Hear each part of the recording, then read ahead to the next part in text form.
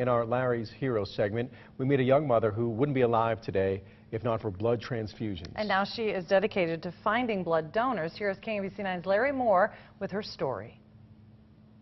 Sydney Lane is a beautiful baby. 7 years ago, she was born perfectly healthy. Her mother survived only through countless blood transfusions. By the time I got to the operating room to get the hysterectomy that was needed, I had lost over half my blood. Stephanie immediately became a leader of blood drives, appreciative of all the donors who helped her. I am so glad that somebody took 45 minutes out of their day and braved a needle or any of their fears so that I could hold her and see her. We caught up with Stephanie at the Red Cross Bloodmobile in Prairie Village, where she encourages donors to save lives. She has a red ribbon tattoo on her back, raising awareness of the need for donations. Stephanie shows me shirts she has made proclaiming the importance of blood donors. Her efforts have earned her a Red Cross Heroes Award.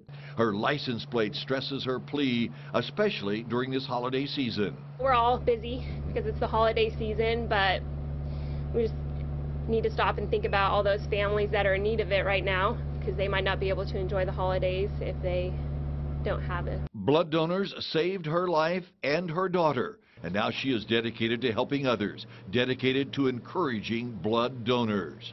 Stephanie Lane, a Kansas City hometown hero. Larry Moore, KMBC 9 News.